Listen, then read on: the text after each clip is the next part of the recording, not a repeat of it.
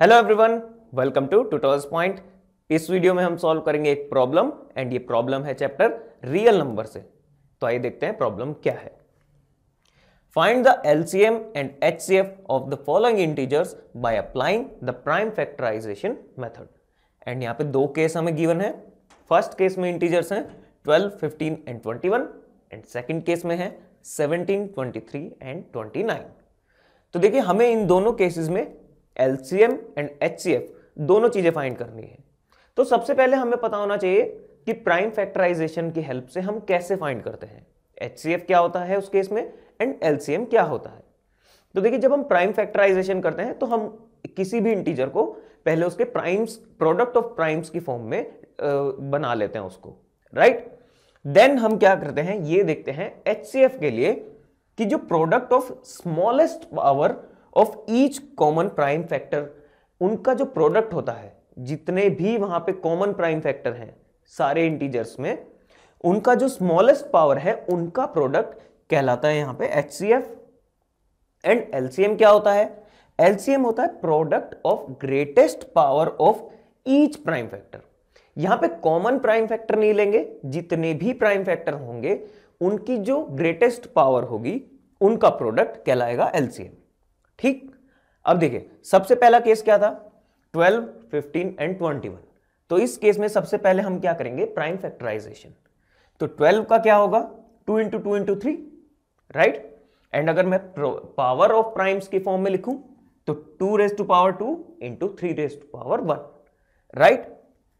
15 का होगा 3 into 5 and अगर पावर ऑफ प्राइम में लिखें तो 3 raise to power 1 into 5 raise to power 1। 21 होगा 3 इंटू 7 यानी कि 3 raise to power 1 into 7 raise to power 1। अब देखिए सबसे पहले निकालना है एचसीएफ। एचसीएफ क्या था, सबसे छोटी पावर हर कॉमन प्राइम उसकी फैक्टर की। यहां पे देखिए कॉमन प्राइम फैक्टर्स हैं कौन कौन से, तीनों केस में। यहां पे 2 है पर इन दोनों केस में नहीं है, यहां पे 3 है, इन दोनों में भी है। तो इसका मतलब सबसे पहला जो कॉमन प्राइम फैक्टर है वो है 3। अब इस केस में 5 है तो बाकी दोनों में नहीं है, यहां पे 7 है, इन बाकी दोनों में नहीं है।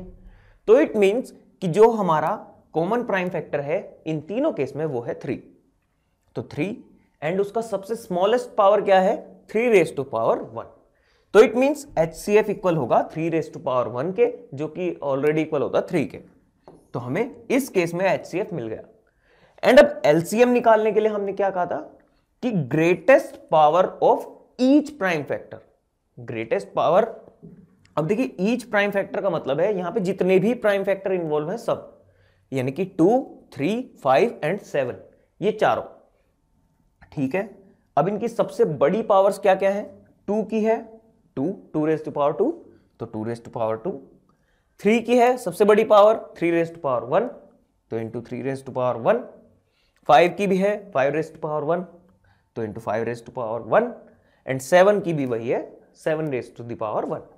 तो ये सब मल्टीप्लाई होंगे, 2 का स्क्वायर है तो यानी कि 4 के इक्वल, एंड इन सबको मल्टीप्लाई करेंगे तो वैल्यू आएगा 420। तो यही फॉर्मूले हैं एचसीएफ एंड एलसीएम निकालने के। अब देखते हैं सेकंड केस। सेकंड केस में है 17, 23 एंड 29। तो अगर प्राइम फैक्टराइजेशन करें इन तीनों नंबर का तो आप देखेंगे कि ये तीनों नंबर खुद ही प्राइम नंबर्स हैं। तो इनका फैक्टर्स क्या होंगे, 17 का होगा 17 इंटू 1, 23 का होगा 23 इंटू 1 एंड 29 का होगा 29 इंटू 1।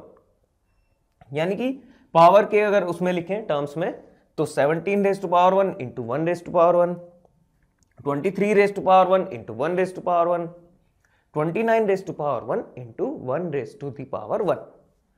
अब देखिए एचसीएफ सबसे पहले हम निकालते हैं। एचसीएफ क्या था, smallest power of each common prime factor. तो यहां पे कॉमन प्राइम फैक्टर तो वैसे कुछ नहीं है, तो हम 1 को मानते हैं सिर्फ। तो 1 रेज टू दी पावर 1 यानी कि 1 के इक्वल। एंड एलसीएम क्या होता है, एलसीएम होता है greatest power of every prime factor.